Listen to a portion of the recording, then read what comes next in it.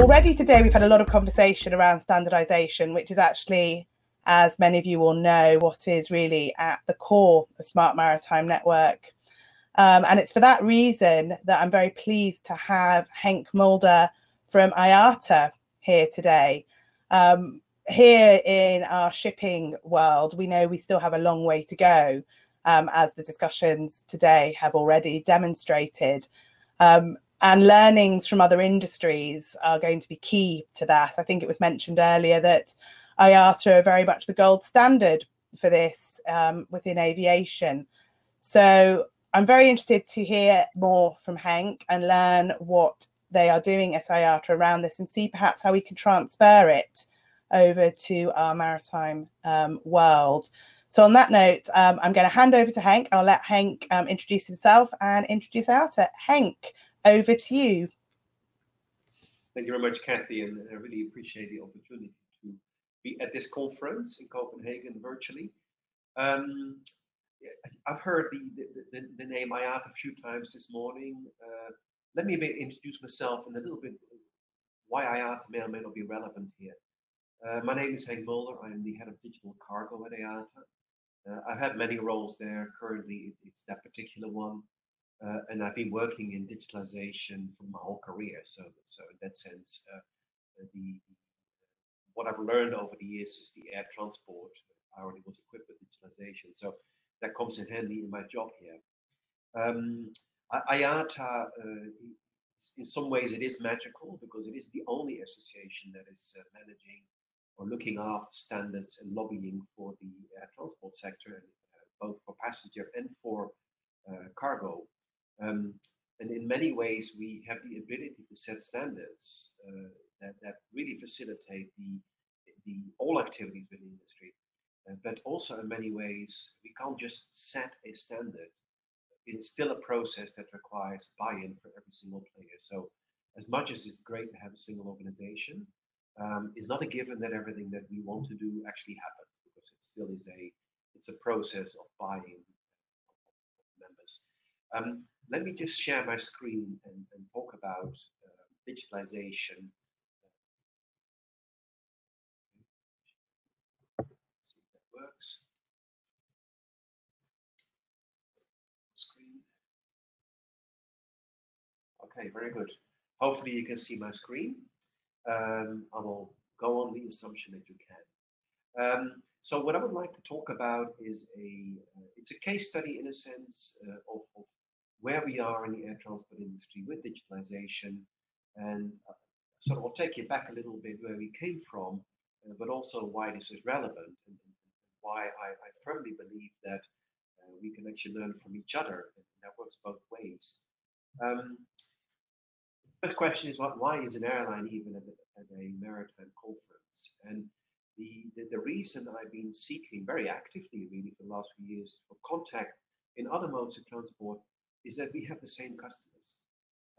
Initially, when I started pushing digitalization within the air cargo world, very often when I went to our customers, which are the forwarders, the first thing they would say is, well, is whatever you're doing going to work for maritime and for road as well, rail and for waterways? And then I couldn't answer that question because I only represent the air cargo. And so this has been, in a sense, a blocker. The fact that we have a common customer, but we haven't got common solutions. And this really adds a huge burden to those customers, to those forwarders, and to the ships behind them, that they have to implement all of these different digitalization solutions.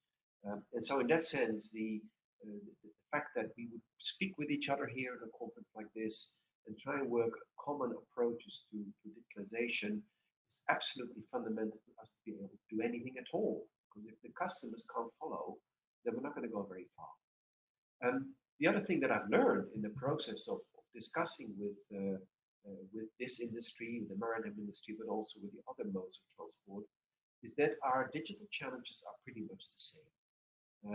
There's different angles, different solutions that are done better in one mode or the other, but the challenges are exactly the same. And then the last thing that really matters is that we're working in exactly the same context. And of course, today we're in a COVID crisis, which is on the airline side is really messing things up. But as one of the previous speakers said, there's many opportunities in there. There's a lot of positive things happening as well. But similarly, before COVID, we were talking a lot about e-commerce.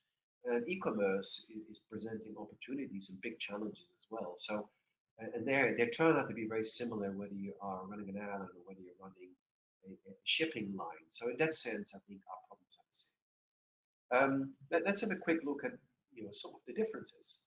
I just Googled this one this morning just to get a sense of dimension.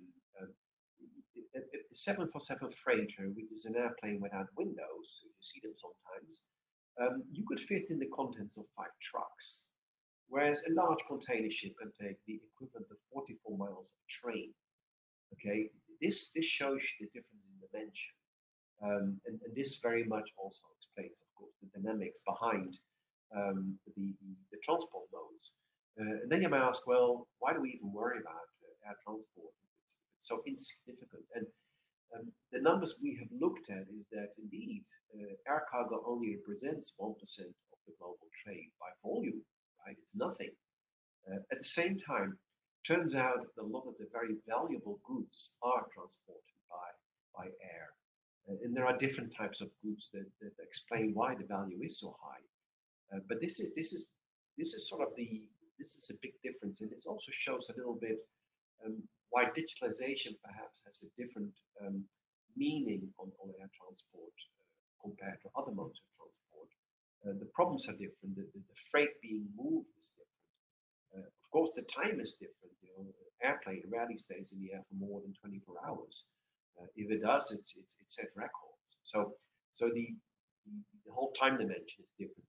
This has an impact, of course, on how you manage things. And we just heard a session on crew. Crew is very important in airlines as well, but we haven't got the same dimensions in terms of time. So a few years ago, we did a campaign to explain air cargo to lots of stakeholders. And I've just picked out a few of the brochures that we made then.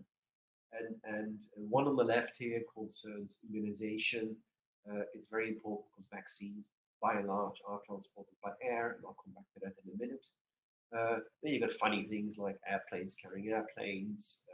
Another odd thing is that when you travel with your pet on airplanes, they're actually shipped as cargo. They're not shipped as passengers, obviously, but they're actually cargo. But they get first-class treatment. And then the last one on this example here is the things like diamonds. They're obviously shipped by air, partly because it's quick, partly because it's contained, and very often you can have somebody on board as well to complete the shipment. And what you don't realize, and I'm not flying anymore, and I'm assuming that most of you are not flying either, but the next time that you step in an airplane, you may well be sitting on a stash of diamonds that is literally just under your seat. Don't start digging for it, because the chances are that they're not actually on your seat. But this is what happens. So air cargo is different from maritime transport. But as I said, it's the same, and many things are the same. And in fact, even uniforms, if you can see on the right here, have a lot of similarities. So we're doing the same job. Let me just come back to the vaccine transport. On a typical year, and this is pre-COVID, vaccines will save about 3 million lives a year. This is information that we got from the World Health Organization. We're also transporting something like 62,000 tons of humanitarian aid, right? That's a normal year. And now we have COVID. And so at the moment, we are looking into how are we going to be transporting those vaccines. This is a logistical challenge that has never been faced by any mode of transport before. We need to save whatever is close to 8 billion people. If you need 2 injections, then we need 16 billion doses, because this is a global pandemic. And based on the numbers that we have today, for example, if you look at the number of people that have died in the US alone, you compare that to the population, we're talking about the equivalent of 6 million lives that at least that may be saved going forward. It may well be more than that. One challenge is that the actual logistics around the vaccines are very challenging. You've all heard the news about the Pfizer vaccine that was announced earlier this week.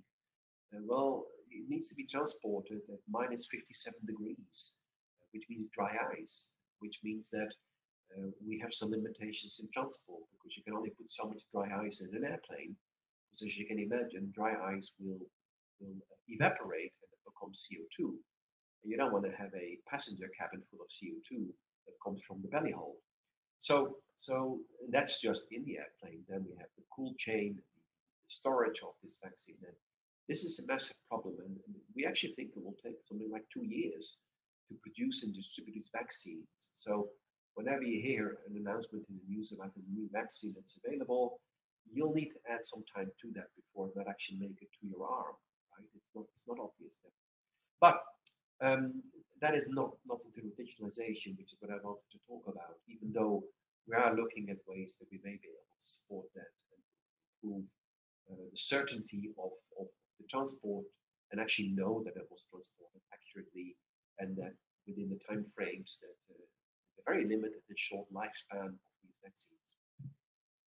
One thing that COVID-19 has changed already since the beginning of the year is that what was a possibility before, which was that we could transport documents related to freight, is no longer a possibility. It's a biosafety hazard. We actually have to make sure that documents are digitalized or digitized, because otherwise we risk to spread the virus more than we would like to. And so touch-free freight as a general concept is now the default. Certainly in air transport, but I'm pretty sure it's the same in transport. Touch-free freight is now the default. The other thing that's become a default is what we're doing here right now is remote work, telework. As much as I love going to conferences, we're not doing it anymore. We're all doing it remotely and it's working. And this again has become the standard. And so we're working from home. We are actually operating our businesses from home. And that can only work in a fully digitized and digitalized environment. So the world has changed. And certainly from my perspective in the work that I've done, I've seen that impact. I've seen the demand for digitalization. I've seen the support for it at a time of enormous crisis. As I'm sure you've seen in the news, passenger transport is pretty much finished on the airline side. I think we're down to like 10%, 20% at most of the usual capacity of transport. Now, unfortunately, a lot of the freight is carried in the bellies of airplanes that are carrying passengers. So if you don't carry passengers, you're not carrying belly freight. So there's a massive reduction in the capacity available for air freight. We don't have so many freighters that are dedicated to freight as you might imagine. So there's a huge crunch in available capacity. So again, COVID is really upsetting things and pushing for things like more efficiency with the support of digitalization. I'd like to take you back a little bit in terms of where we have come from.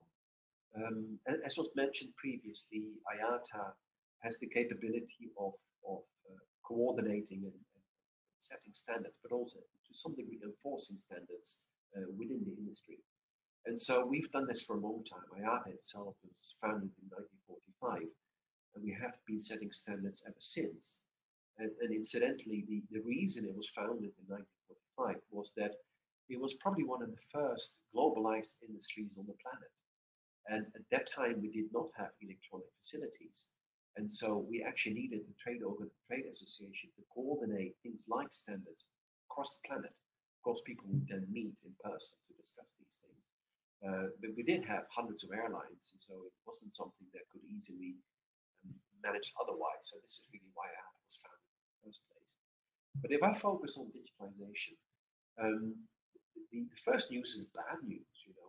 We are still, even as airlines, putting a lot of paper out there that is supporting the actual movement of cargo. 7,100 tons of paper every year. This is like 80 Boeing 747 full of paper. And that is, okay, this is a few years old, but I'm pretty sure those numbers haven't gone down. And that is just the air transport side. I also know that we transport paper for freight that belongs to other modes, including maritime. So there's still far, far, far too much paper that needs to be got rid of. And so we have been in this game for a while. I think naturally, given the short duration of flights, Electronic exchanges have been around for a long time in airline business. It was necessary. Obviously, if a plane takes off, then you need to communicate with the arrival destination that the plane is arriving very soon. And so electronic communications have been around for a long time. When it comes to freight, the the work itself started really in the 70s, if not before. And the initial standards we had was something that we refer to as cargo interchange message procedures, or cargo in for short. This is all based on EDI messaging. We have something like more than 60 message types. There could be anything from a dangerous goods declaration to an invoice to a airway bill. So for every type of document, we have a message. In 2014, we froze that standard, and we did it at the 34th edition. So if you do the calculation, you can see that the first edition was published in 1980. And before that, even then, we had standards like this that were emerging. But that's how far back we go.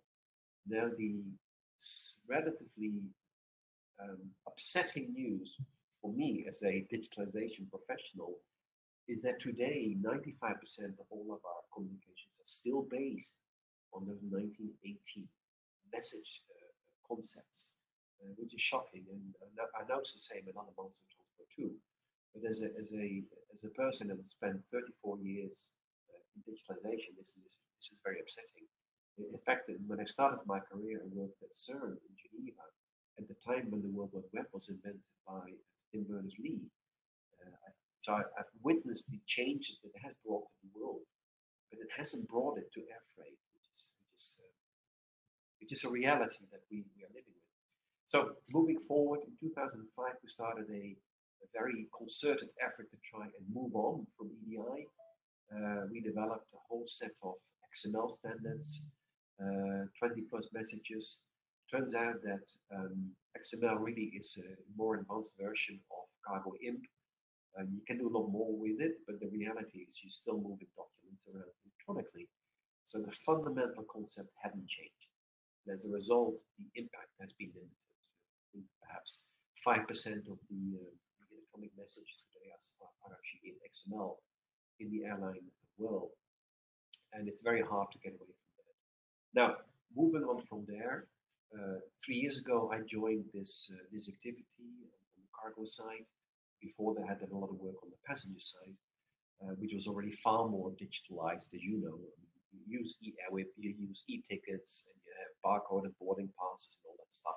So on the passenger side, things were already looking a lot better, but not on the cargo side. And so I initiated a development around the development of a new standard for data sharing, which is based on very different concepts that are far removed from EDI messaging. And this is what I will be talking about in the next few minutes. It's basically an API for data sharing with everything come with it. We're not transporting documents, we're transporting data, which is quite different, and they are described in classes. It is relatively new, but we're making good progress, and it's quite certain this is here to stay. And certainly in the context of the need for digitalization, this is very much that the industry is building on. And this is very much what I'm also advocating outside this industry. Just a sort of a quick overview of why EDI and data sharing are so different. EDI is very much a sort of an entity-to-entity process. The shipper will put electronic documents together, which they send to the forwarder. Forwarder does his stuff, sends it to a ground handler in an airport, who does his stuff or her stuff, moves it on to customs, it goes to the airline. And then on the other side, on arrival, it's exactly the same process in reverse, but essentially we're moving electronic documents from one party to the next. So that's all very well, except that if one party doesn't pass on all the information, you have a problem. And this is far more common than you would imagine, simply because not all the information that one party receives needs to be passed on to the next one, or perhaps not at the same quality. So a typical example is that a shipper might put all of the consignee information related to the address, but somewhere along the line, some field is too short and the address gets cut off and you lose final information delivery. And this is typical in EDI least in our world. And so we want to move on from there and start focusing on distributed shipment records, which are essentially sharing the data all along the entire transport chain. So instead of having this sequential process, we have an environment where every party shares that information that is needed by other parties. And what that means is that in any intermediate point, if somebody doesn't pass on information, it doesn't matter, because you actually have access to the original information at source. So it's a far more robust environment in terms of having access to information. And it has a few impacts. Firstly, one of our biggest challenges around data quality is mostly solved, because we're not relying on intermediaries to pick up information, to transform it, and to pass it on with the correct quality and the correct scope. The original information is always available, so we have far more guarantees to get the right information from the right party. The whole approach of sharing information like this increases visibility and transparency enormously, because now all of a sudden you have direct access. And so, for example, you might imagine that, for example, a customs in the destination would get direct access to shippers' information at source, which may provide them information about the goods that are being transported that might otherwise have been lost along the way. So the direct access provides far more visibility and transparency. Another thing that we have really built in deep into the standard is about plug-and-play connectivity. What we mean with that is that what you really want to be able to do is, if you work with an entity in your transport chain, perhaps a new forwarder that you haven't worked with yet as an airline, you should be able just to connect to them without having to get onto the phone and start connecting systems and agreeing on protocols and doing testing. None of that should be necessary. The vision behind this is the same as you have for your USB cables you plug into your computer. When I plug a mouse or a USB key into my computer, it just works. I don't have to set anything up. And our vision was that it should be the same for plugging in with other systems or partners that you work with. Another thing that we want to make sure works is that we are actually compatible with the future. Future being machine learning, AI, intelligent data. I was going to say big data, but even big data is an old concept now. But smart data, conversational computing, and all of these things. So whatever it is, we have to move forward rather than. And then perhaps the most important point that we believe we need to cater for is the next generation. We have all of these digital natives.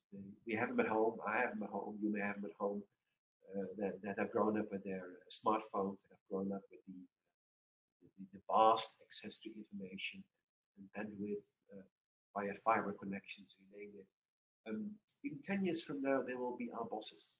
In 10 years from now, they're going to be leading our companies. And if I were them, the first thing I would do is issue an electronic memo to say that paper was from now on banned in my organization. And if you imagine sending a memo like that today, it would stop our business. Right? So we have to get ready for it. We have to get ready for a next generation of programmers that can actually work with the things they've learned at school rather than having to work with 40-year-old technology. Few things just to explain what it is we've actually developed. We refer to it as the Internet of Logistics. And when I say internet, I mean the real internet. I don't mean some sort of conceptual idea that looks like the internet, but it's the real internet that you connect to via your Ethernet connections or your Wi-Fi or whatever you want to use. And so essentially all the parties, they connect to each other via the internet using the on-record protocols, and then they can talk to each other. And so one of the concepts we're all aware of on the internet is the URL, the one that you type into your browser in order to get to this meeting. So every element, everything related to air freight will have a URL. And whether it's a shipment, whether it's the element of a shipment, whether it's the identity of the handler or whatever it is, everything has a URL, and that's where the information is. So it's a very, very simple concept. We've based this on 3 pillars. Being data, API, and security. And with these 3, you have these 3 things, you can talk to anyone else in the one record sort of internet logistics environment. A couple of the few design principles that we put behind this. I have to say that the data part of this was perhaps the most important part of our standard. And so we had some design principles behind that. The first one is that it had to be piece-centric. And piece-centric essentially means that we should be able to identify within our data model the smallest element of freight. The smallest element might be a container, or it might be the box in the container, or it might be the product inside the box that was inside the container. These are all pieces, so it's like a nested concept. You can have pieces and pieces and pieces. This is very different from the original concepts we had, were all based on shipments, which has its limitations when you start consolidating or deconsolidating shipments. So that became a problem. So we have lots of complex processes to deal with that. But going forward, we have the concept of a piece, so we can always get to the element that's actually being shipped. Maybe I'll just go through a little bit faster because I actually have separate slides. I won't therefore repeat this one. Another element in terms of our design was physics oriented. Everything is a digital twin. This is highly relevant when you look at the digitalized environment going into the future, where we will be interacting with data far more than we'll be interacting with the actual movement of freight. That is just a real thing. We will be living in this virtual universe where we have these digital twins that represent freight. Core element is also around the fact that we really want to have a single source of truth. What I mean by that is we don't want entities start copying each other's data and redistributing it, because you no longer knows what is what and who did what. So whoever is originating data, they become they manage and maintain that relationship with the data. They're the owners, they're sovereign, so they decide what happens, they manage the quality of the data, and they can also manage who gets access to it, which of course then allows us to guarantee trust. And the last one was actually the first one that we focused on, was that this is about data, it is not about documents. And so everything we've done is data-centric design. It took us a while to divorce from the concept of documents because it's so embedded in their industry that, for example, you have a airway bill, or in your case, a bill of lading. It's such a fundamental concept that it's so hard to drop it and to say, I can move things without the concept of an airway bill. What I need is the data that's in the airway bill. I don't actually care about the airway bill. And even today, when I explain this to airline people, most of the time they look at me like I'm crazy, and this is not going to work. But believe me, it's about data. It's not about anything else. The model we have developed, the data model, is also one that takes a different approach to what we had before. Again, we're not talking about documents anymore. We're talking about special areas, special use cases, perhaps. So at the center of it all, we have something that really represents the basics of airline business, but around it is all the things like dangerous goods, pharma, customs, ground handling, containers, you name it.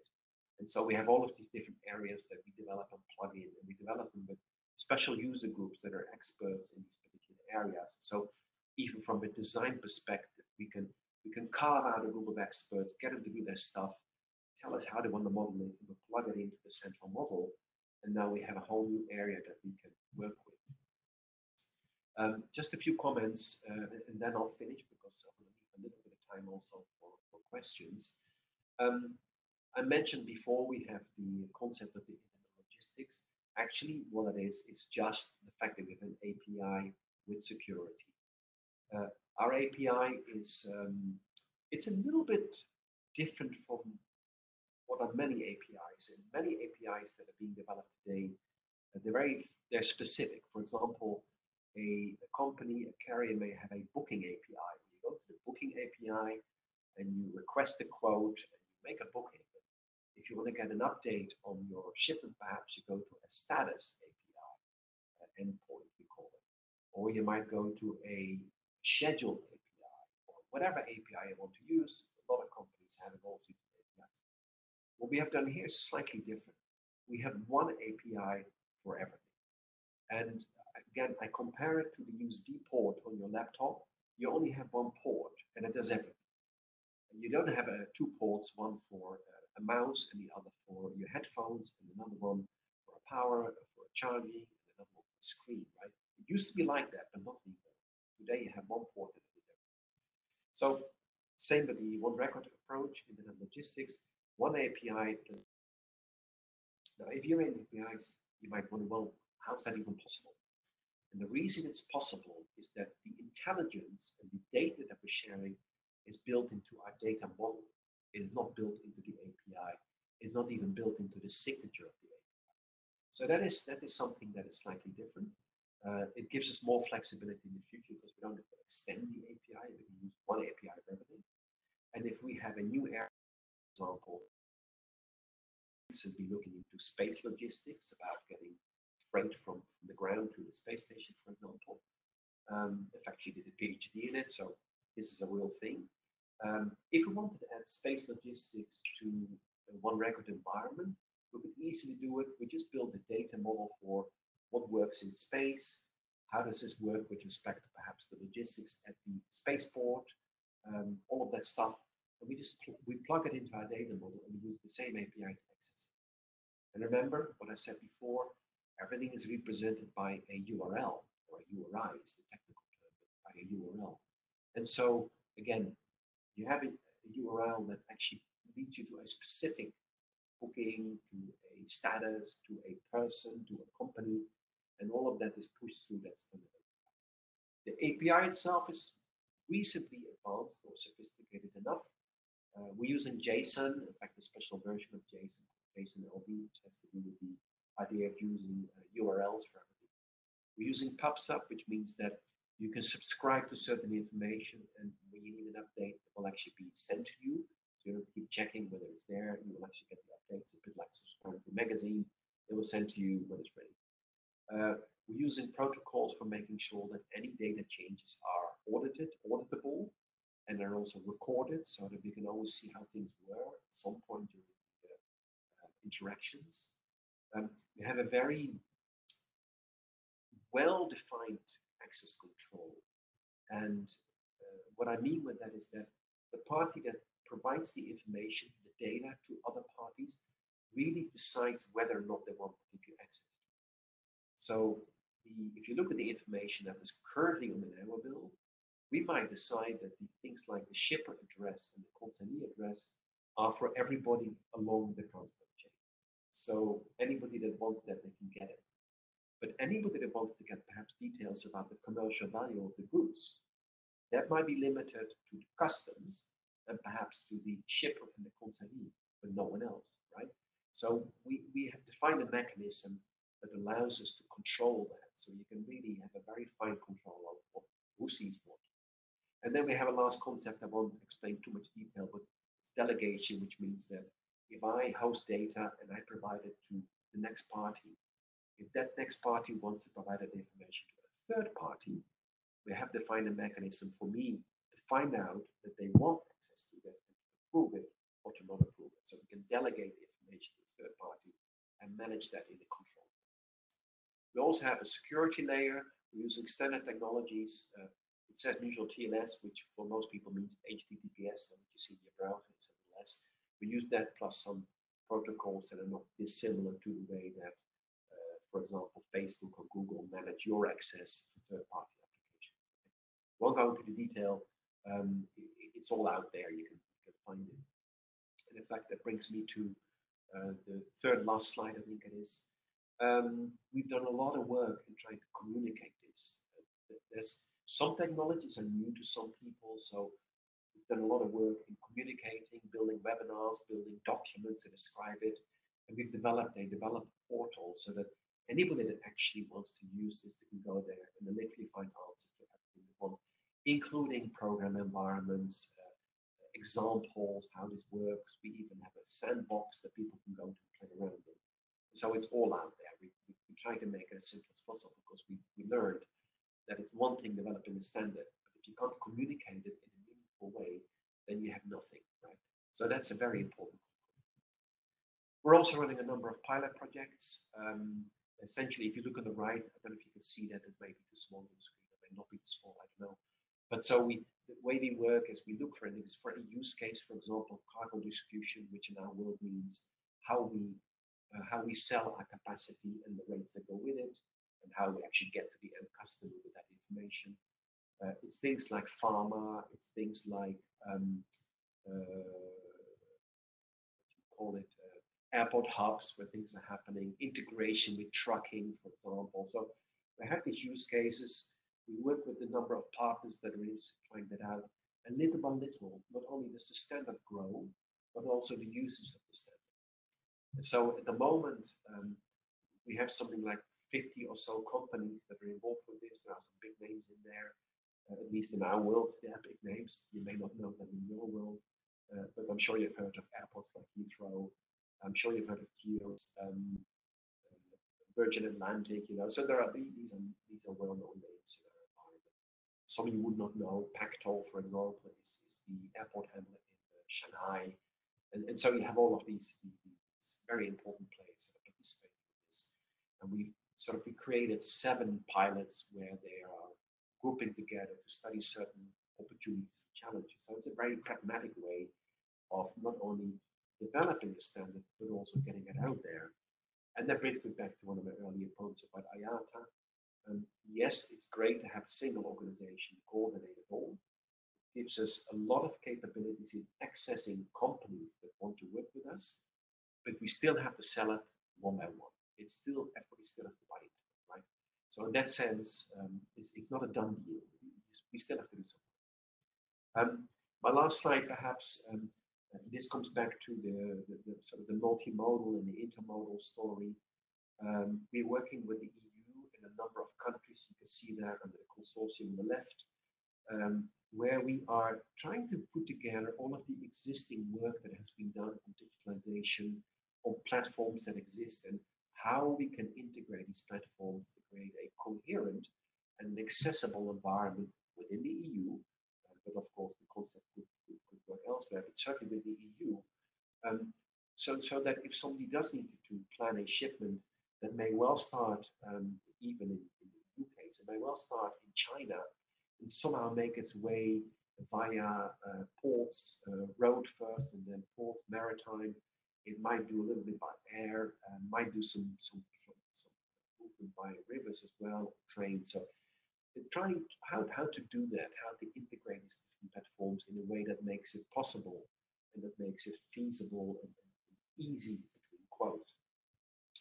And so this is an extremely important environment, not only with a look at the governance challenges, technical challenges, but it's also a platform for people like us to meet other people like you.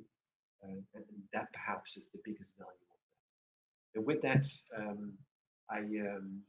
I finish my presentation and I invite Kathy to come back, and I will stop sharing my screen. Great, thank you very much, Henk.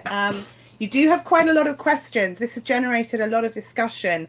Unfortunately, in the interest of time, I'm going to have to limit it because our next virtual lineup of speakers are standing in this moderation queue.